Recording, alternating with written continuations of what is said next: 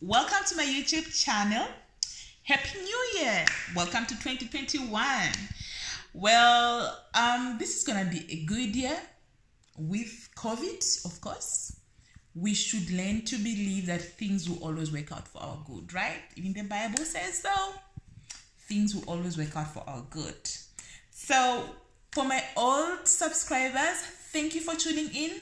For those who are only tuning in for the first time, you're welcome. This is your girl here, Rita. Well, this is a platform where we talk all things social issues. We discuss different social issues, from relationship issues, marital issues, financial issues. We are still going to talk about all those issues, different social issues. So welcome. So feel free to put in your comments, your questions in the comment sections, and I will definitely get back to you. I'll answer you. And for those who have contacted me directly, thank you for contacting me. Thank you for all the questions you've asked me. And I'll always try my level best to answer you. So this whole platform came about because of my own personal experiences and also because of my work experience. So welcome, enjoy this content. Now for today, we are going to look at emotional abuse. This came about because of someone who dropped me a DM, and they were like, yo Rita, so what exactly is emotional abuse, or how does emotional abuse look like? You know, how can I know that I'm being emotionally abused? So I thought, well, let me put something together, and then let me share with everyone. Let me share with everybody on my YouTube platform, because probably maybe there are other people who also have the same question, and let's learn from one another. So, and then the person was like, you know, physical abuse is quite straightforward. You'll be able to tell that maybe this is physical abuse because you are being physically beaten. Now, how does emotional abuse look like? What is it that you can pick, or what is it that you can, you know, say? What is it that can tell you that, hey, I'm being emotionally abused, or my friend is being emotionally abused? What are the signs of emotional abuse? So your girl here will give you 10 signs of emotional abuse. Well, the first one is that your partner or your spouse treats you like a child. Yes, we should know the difference of treatments. Yes, there are times when we treat other like kids in our relationships, and that is fine. But the treatment I'm talking about is that they tell you what to wear. They tell you who to talk to and who not to talk to, just the way you would treat a child. They forget that you're an adult, you're a grown-up on your own who can make these decisions. But they tend to tell you, no, you can speak to who, or you should not speak to who. You cannot be friends to who, and you cannot be friends to who, or you cannot visit who's house. They forget that you're an individual before you met them. They forget that you're a grown-up. They forget all these things. So that's the first one. They treat you like a child. And the second thing is that they monitor your whereabouts. They would be calling you, where are you? Just a few moments you separate with them. Where are you?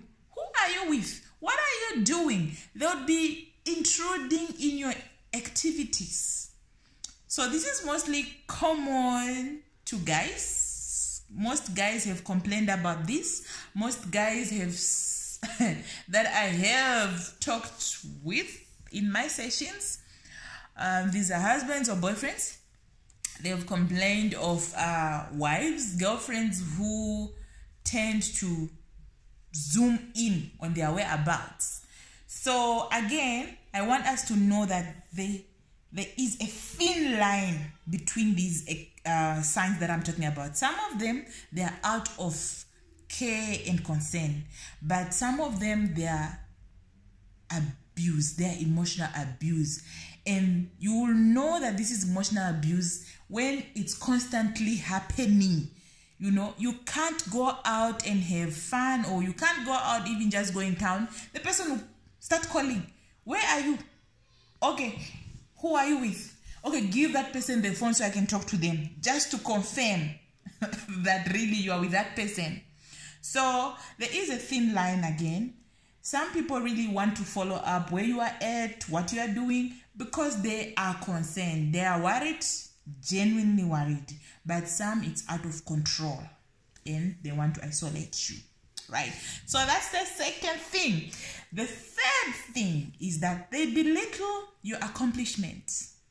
They make what you have achieved seem little.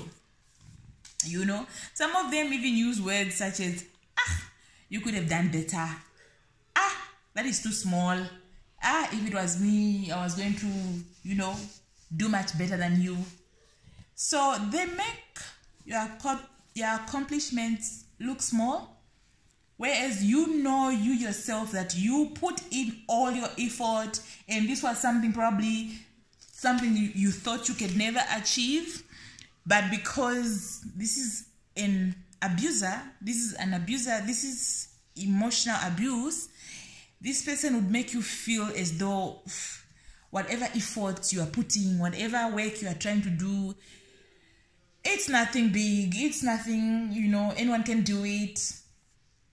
Well, they also, again, in accomplishment, they make it seem as though it was them who made you accomplish that. So without them, you were never going to achieve that. You know, they put you in a position to forget all the efforts that you did yourself, and then the glory comes back to them, you know. So it was me who made it possible for you to, you know, to buy that car. If it was not for me, you were never going to buy that car. Or it was because of me that today you are able to do that. Or, you know, fine. Again, I'm going to repeat this. There are genuine people who literally push us to achieve great things. And that we acknowledge for real, really. Get me right, guys. Get me very well. But there are people who deliberately, intentionally want to walk all over your accomplishment. Right. So the fifth thing that we should also know is that there is name calling. They call you all sorts of names, you know. Relationships should be adult. Ne? You are dealing with an adult. You're also dealing with an adult. So it should be adult thing. But when now there's name calling, you are stupid, you are a loser, you know, they call you even worse names, guys. It shouldn't be like that. It shouldn't be like that at all. When I'm an adult and I'm with an adult, we should treat each other with respect. No matter how much offense the other person has done, name calling shouldn't be the thing, guys. It does too much damage, right? So that also is another sign that you are being emotionally abused.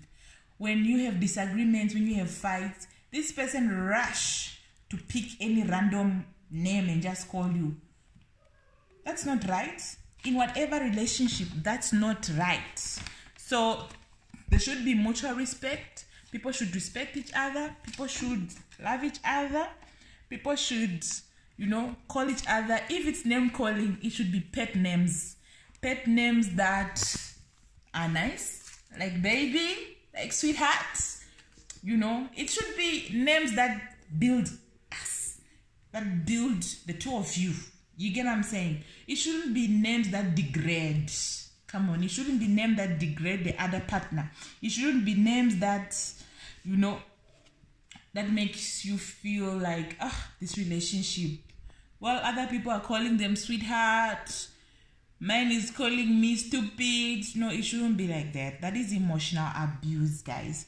The other thing we should also take note of is yelling, screaming and swearing. If this is happening in your relationship, you are being emotionally abused. If this is happening in your relationship, there is definitely emotional abuse in your relationship. So,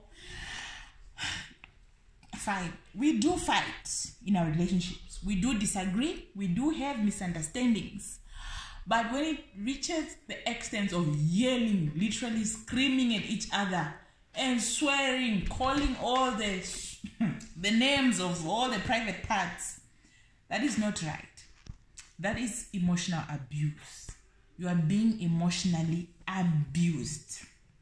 And then the other thing that we should also take note of is using guilt. You know, abusers have a mind of their own. Yeah, okay, we all have our own mind. But they have tactics that they learn over time.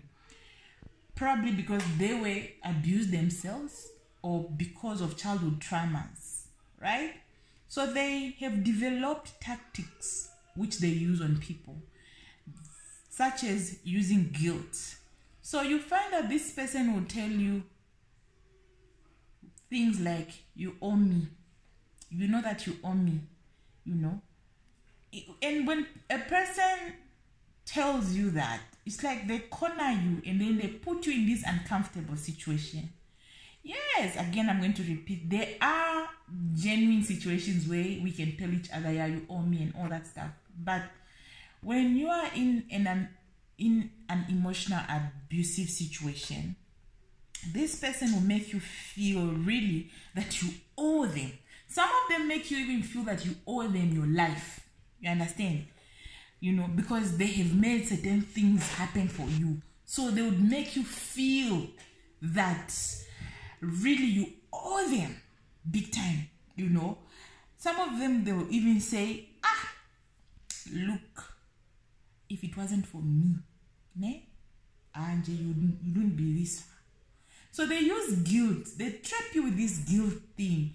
And it's continuously used against you.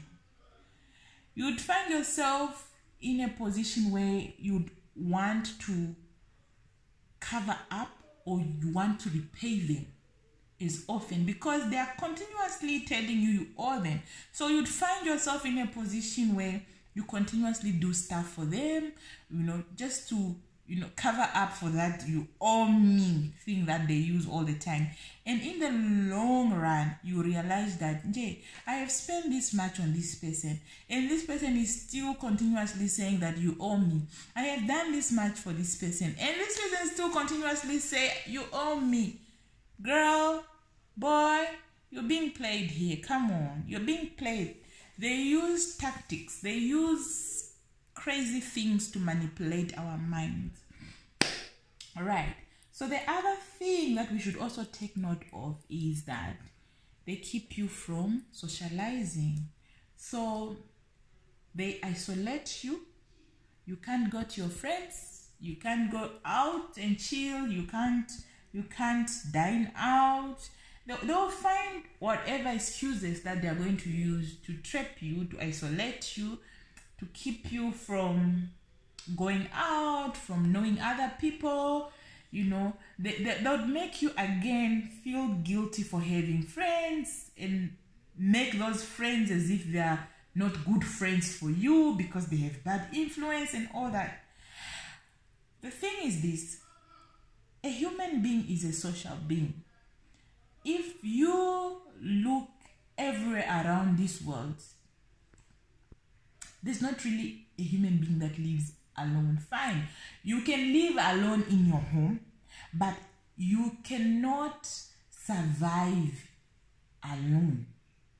I don't know if that makes sense, but what I'm trying to say is that we are social beings. We have connections. We need to mingle. We need to socialize. We need to have relationships. These relationships can be work relationships.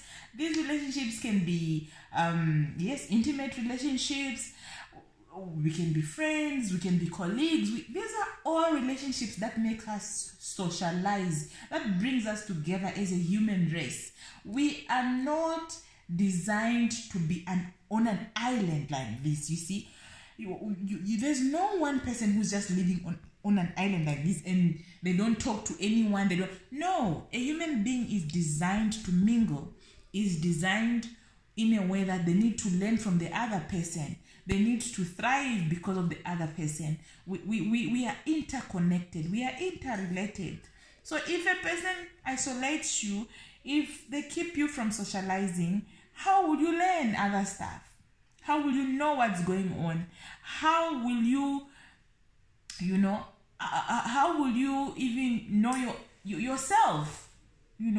Because I am because you are because I am. Really, we depend on each other as human beings.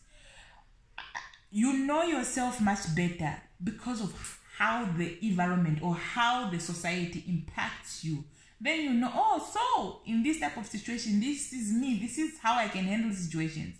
So if you are isolated, if you are kept in a cage, that is not good for you.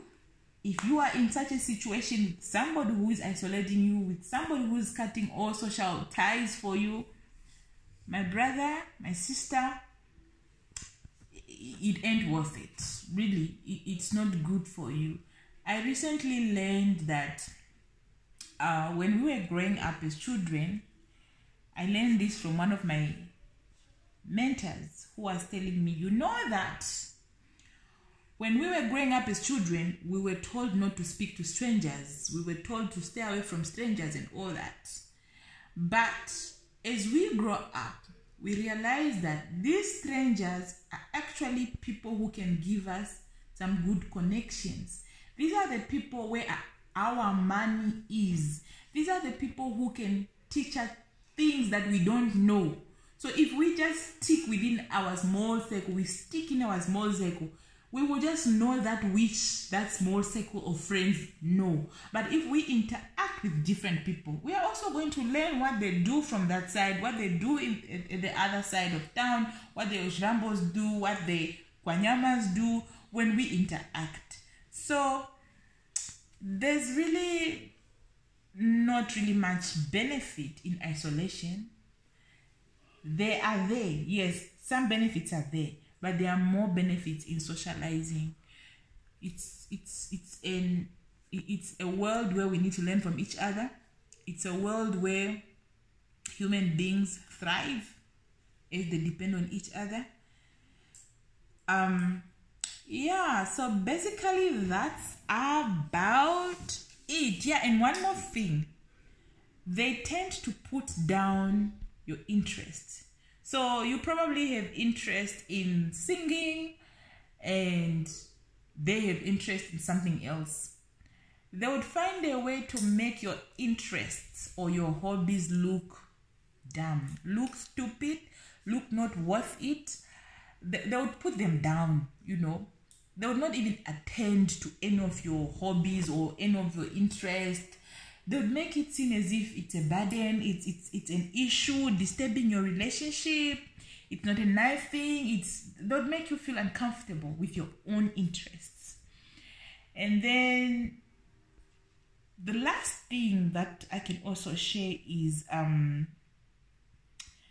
they say hurtful things in a joking manner, right? This can be a very painful situation, but they make it a joke,